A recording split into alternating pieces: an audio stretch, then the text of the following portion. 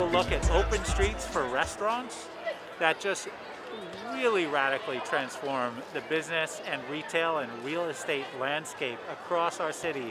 New York City restaurants are thriving in the Open Streets program. Once we get back to 100% inside and we have outdoor dining, we can have healthy restaurants in our community again. Dive Bar, great. Amsterdam Avenue, great. Awash Ethiopian restaurant, amazing.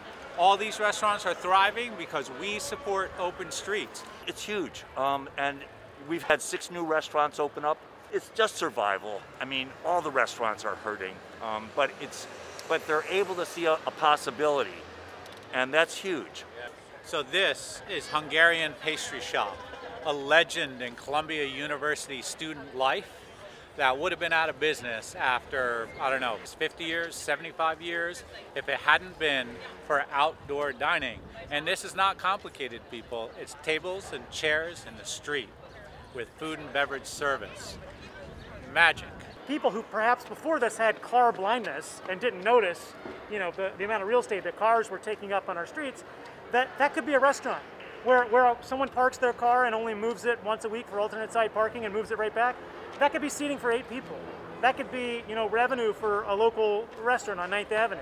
So here we are, Bodega 88 on the Upper West Side on the protected bike lane on Columbus Avenue. And I want you to just listen to the sound of happy people outdoors.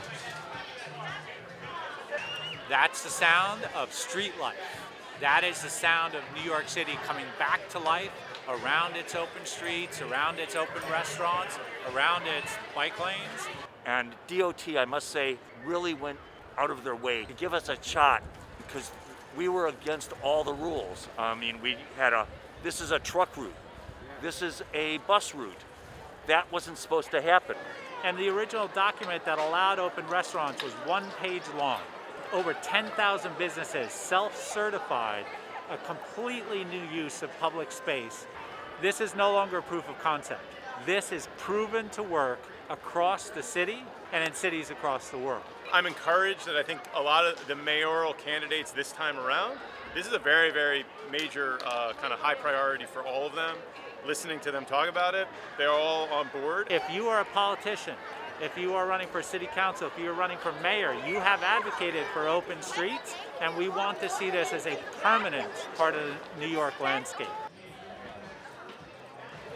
Bike lane dining is a new thing, where you're crossing a bike lane to go to the bathroom or engage your server. So when you get up from the table and you're leaving from the street back onto the sidewalk, look left, right, left.